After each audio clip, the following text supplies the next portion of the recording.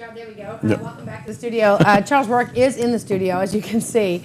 And we're going to be having this continued conversation about NCI and where they're going to be receiving funding from and whether or not the Harvest Foundation will remain firm in its January deadline. Now, Charles Rourke is much more familiar with this story. You've actually been talking to some of the players directly. What can you tell us as the update? Well, we got a call last week. We got a call last week from Bill Stanley. And, of course, he's a senator, and he's now he heads up the board there at NCI. And, of course, when he called us, he says, we don't understand why why the Harvest Foundation is not going to make good with their $26 million of continued funding. And then, of course, I asked him to give us a comment. He said he would hold off on the comment until he could hear some comment from the Harvest Foundation. Well, Friday we went to seek answers, and we talked to Allison Rockroth. And let's take a look and listen to what she had to say. In the Martinsville and Henry County, somewhere between 8 and 11% of our graduates, of our youth, have a baccalaureate degree.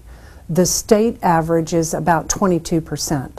So we're way below the state average, and we believe that there are many people here that, given the opportunity, would take the chance at a baccalaureate degree. In 2006, the Harvest Foundation challenged the Commonwealth of Virginia with $50 million to establish a baccalaureate degree granting institution in the Martinsville and Henry County area to provide better opportunity for people of our region to get an education. That was 10 years ago. Over the 10-year period, we have spent about $23.8 million of the challenge on the New College Institute and making those opportunities possible for people of this region. We're in the middle now of a leadership change, and we are hopeful that this leadership change will lead to a new direction for New College. New College has been heading for about the last 3 or 4 years in sort of the work skills training certification mode, and as a result of that, enrollment at the New College has plummeted.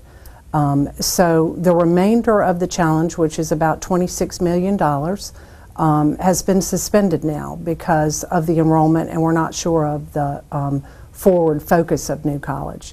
As I said, we're hopeful about the new leadership with Senator Stanley taking the lead at the board as the chairman of the board, and we're anxious to meet with him, and a meeting is pending now in January for us to sit down and understand their future focus. Well, I think, number one, the challenge grant didn't have a deadline on it. Certainly, I don't think we contemplated, I've only been on the board for 4 years. Right. Have just been elected chairman this month. I don't think anyone contemplated that the $50 million or the challenge grant had a limitation on it. There certainly was no deadline that this had to be accomplished. We've just built that building. It's not even 2 years old. The shine hasn't even come off that building yet, and we're moving in a direction now that right now, since I've acquired the chairmanship, that is going to be with speed, deliberation, and alacrity. And we have always had a mindset to do that which is the best for the community and the citizens. And so, think about it this way, Charles. In 2006, you couldn't get a college education in your bedroom wearing your jammies. Well, now we have an online 4-degree program, so we're competing with that. Right. So really the model that they were contemplating even back in 2006 is not, I think, a reasonable model in order to provide the best education at the lowest cost possible to our people in Southside and Southwest Virginia. So we've got to refocus ourselves. And what and I will agree, for the last 2 years, New College has been stagnant.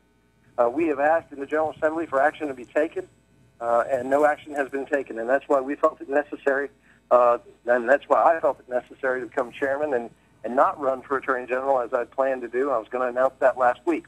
Henry County, somewhere between 8 and 11% of our graduates, of our youth, have a baccalaureate degree. The state average is about 22%. So we're way below the state average, and we believe that there are many people here that, given the opportunity, would take the chance at a baccalaureate degree. Many people here are not able to leave home and go away to college. The expense of it is outrageous. So that was the original challenge 10 years ago, that we wanted to establish an existing branch campus here of an existing university or a baccalaureate degree granting institution, so people here might be able to work and go to school at the same time. That is still our dream. That challenge has never changed, and we're hopeful that something will